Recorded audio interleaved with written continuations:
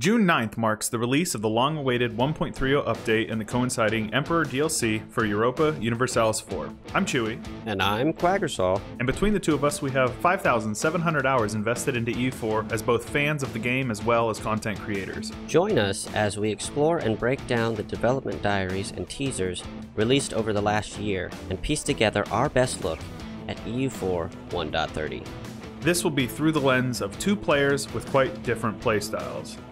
This is the definitive guide to EU4 Emperor. In today's episode of the Definitive Guide to EU4 Emperor, we will be breaking down some of the most exciting quality of life changes that have been teased in the development diaries. There's been a few changes that you've seen in the dev clashes, but for the sake of this video, we're going to be focusing on the content showcased exclusively the dev diaries. Quality of life changes tend not to warrant as much press as the big major overhauls. But as someone who plays the game 20 to 30 hours a week, I can tell you, this is something I'm very excited about. According to the website NeoGAF, quality of life in the context of video games refers to features or aspects of game design that can ensure a player to have a smooth gameplay experience, but also to not get burned out as fast. Anyone who's played late game EU4 to the end, for example if you ever got the Just a Little Patience achievement, you can understand how necessary some of these changes that we'll be discussing are to help maintain your sanity. So let's talk quality of life.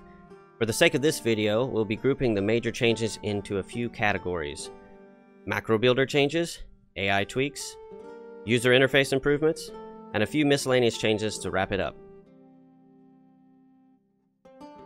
So, the production interface, more commonly referred to as the macro builder, has seen a few additions in the 1.30 update, according to the dev diaries. States will now have a dedicated tab in which you can quickly view the status of state development, income, statehood, and current cores. Within that state tab, there will be sub-tabs in which you can view state edicts, view and delegate unique cultural, religious, or national state administrations, such as pashas, metropolitans, or holy orders, and now you'll even be able to view and manage trade company investments through this interface. The AI of the game has been tweaked a bit with the intention of making AI-controlled nations more competitive, economic management being a priority according to Grugy. A change that many will be happy to hear is that religious conversions should be a more common occurrence in vassal nations, without the need to subsidize them for like 30 plus ducats a month. Previously, AI nations would enter wars on your side with the promise of territory, but occasionally would refuse to take land in the peace deal, losing trust in the process. This should be resolved in 1.30, where AI will not lose trust when they're not given land if they don't want any that is available at the time of the peace deal.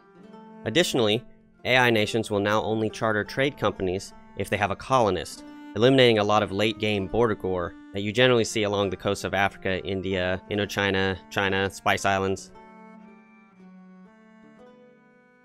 A lot of tweaks have been made to the user interface, which affects most all facets of gameplay in EU4.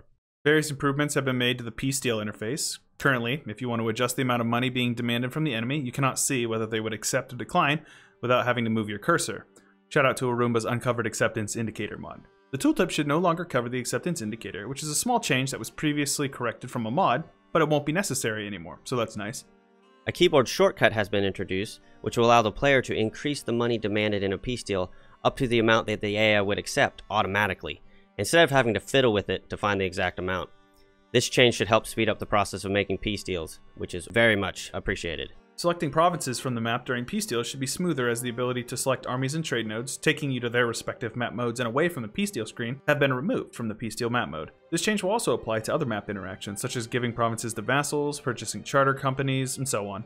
Although, you may not have to manually give subjects provinces as often in 1.30, due to the fact that subjects will now receive the appropriate liberty desire reductions when receiving a province in a peace deal, as if you had gifted to them at the end of the war. We've reached out for clarification as to if this will also apply your administrative efficiency in such cases. The few changes being made to banner alerts should help cut back on micromanagement. For example, a banner alert will now appear when the Muslim piety interactions are available for use. Innovativeness should also be harder to miss out on due to the new banner alert being introduced, warning you when tech has been taken by another nation, and your chance to gain innovativeness is in jeopardy. There are many more to come, and these are just a few, but the overarching theme with alerts seems to be to minimize the amount of actions to check various mechanics available to the player. Tooltips have received a bit of a buff in 1.30, helping those who may be a bit challenged at quick maths like myself. Yearly relation changes will now appear under the list of modifiers, allowing you to see what the yearly change would be at a glance. A very big change to war declaration screens is the addition of force comparisons between allied and enemy powers. Currently landed regiments, as well as reserve manpower for each involved nation will be listed out, with no meticulous ledger searching necessary. Devs have voiced interest in a Dead Nation map edition, where hovering over a Dead Nation's core on a province highlights the rest of their existing cores, though this has not been confirmed as implemented at the time of this recording. A change that has been confirmed is when hovering over a flag of a nation, their borders will be highlighted to easily single them out on the map, similar to the aforementioned Dead Nation outline. This can be especially useful when trying to find some small nation or nations that have been expelled from their original starting location. When events involving specific provinces happen, the player will now have a button to click that will take you to that involved province, saving you the hassle of having to search for it if you don't know where it is off the top of your head. A definite favorite for those blobbers out there, a new Core All button will be introduced in the overextension management portion of the Stability and Expansion tab. Gone are the days where late-game Moogles players will get the hand cramps from furiously clicking core province buttons. Some miscellaneous quality of life changes, ones that we felt didn't quite fit into the other categories being added in 1.30, include generals and admirals receiving their own age visible to the player. Leaders that are now made into generals or admirals will no longer suffer from the double death chance check, making it less risky to have your leader lead troops. Endgame tags will now be an option that you can toggle on and off in the pregame options for an Iron Man game. It should be stated though that achievements are disabled with this option. However, it might be worth it if you are looking to do the old-fashioned Ottomans into Byzantium into Rome kind of campaign. Now you can. Is your nation at risk of falling under a personal union upon the death of your 70-year-old monarch?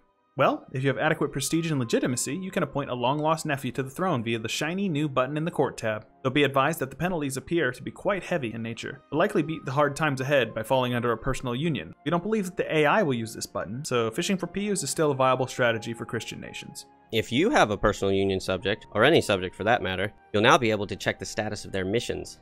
This will allow you to greatly broaden how you utilize vassals via expansion and war, as you can now easily see the requirements to unlock various modifiers for that nation. With the addition of new mission trees in 1.30, understanding how to use them effectively will greatly strengthen any nation who can utilize them. New unique mission trees will be covered in depth in the next video. So this video is a bit harder to organize because it's so much stuff changing and it's really affecting most all corners of the game, but these sorts of things deserve praise. So we hope that it was easy to take in as much of the info as we could. Yeah, the macro builder really has been a huge addition to the game.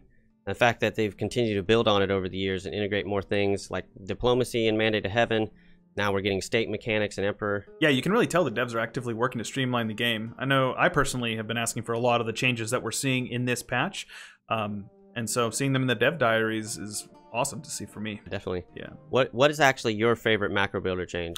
I think probably the trade company investments one, because you can make so much more money if you just invest into a trade company, but if you don't know, you don't know. You know, if you it's hard to find them. Yeah, exactly. Yeah. What about you? Well, I'm really excited about the edicts. I always leave them on when I don't need to be leaving them on anymore, and it always annoys me because I know that's a bunch of wasted money. Yeah. Just having a list of edicts, if you have any on, is really nice. I totally agree. Yeah, I've wasted thousands and thousands of ducats from leaving edicts on for no reason. So I'm super excited about the AI being a little bit better with their debt and with their finances. Having an AI who gets into debt after one war and then he's just basically useless for like 200 years is so annoying. Yeah, for sure. But also, let's not forget about how nice it's going to be to have vassals that will actually convert religions now. Yes. I know it's more of a fix than a change because it was kind of broken in 1.29 or 1.28, one of the two. But I've certainly gained gray hairs from AI's lack of conversion. I know in my my third way campaign, I had Najd. He converted like 3 provinces total the whole time. I ended up converting his provinces for him. So one faith should be a lot easier come 1.30. So I'm looking forward to trying that out for sure. Yeah, I'm really looking forward to the UI changes though. I think it's even more impactful than any mechanics change. It's just going to make the game a lot easier to play for everybody. Yeah. It's a ton of small little things that add up to be a big one for sure. That tends to be the big knock on EU4 in terms of difficulty, is that like you have to find this menu which leads to this menu which tells you this number which you go check on this screen. And so I understand how it can be daunting. But yeah, upgrading the tooltips and the user interface stuff, I think that it really will make the game more approachable while not watering it down, right? Definitely. Which one are you looking forward to? I think probably the Core All button is a big one for me because I enjoy late game, but yeah, it's a lot of clicking, but also the Dead Nation border outliner thing, that sounds pretty interesting to me as well. It makes you know, releasing vassals maybe a little more easily understandable just from a quick glance without having to click around and check every province. Yeah, that was the one that I was going to say. Oh yeah. But because I'm really looking forward to that. But I have to say the peace deals, just being able to get the money exactly how you want it, get provinces to your subjects through the peace deal quicker, it's going to be so nice. Yeah, for sure, for sure.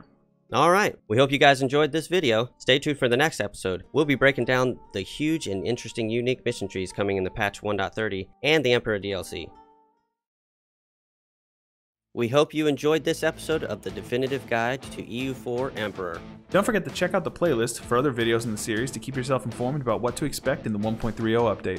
Leave us a comment below and let us know what you're most excited about with the coming update, and if you learned anything you didn't already know from our video. Please leave a like on the video if you enjoyed it or found any informative value in it, and consider subscribing for more informative videos like this in the future.